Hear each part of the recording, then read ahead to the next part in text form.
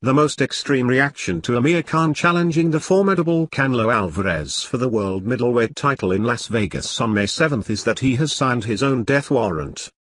Steady on, social media. What seemed at first a perilous leap to division up boxing's weight divisions is not exactly that foolhardy. Alvarez is not a full-blown middleweight himself.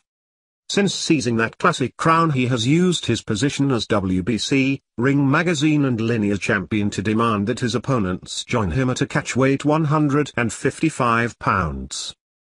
That is 5 pounds below the 6 pounds middleweight limit. Alvarez has been accused in America of inventing his own weight division, but that stipulation has made it feasible for Khan to finally secure a super fight he has craved for years. Yes, Alvarez will be an awesome opponent, but Khan's disadvantage on the scales will not be insurmountable in the ring.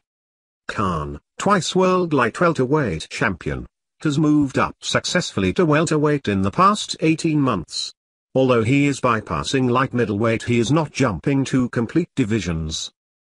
Furthermore, having struggled to make light welterweight, he felt far stronger at welterweight and was beginning to fancy operating at a higher poundage.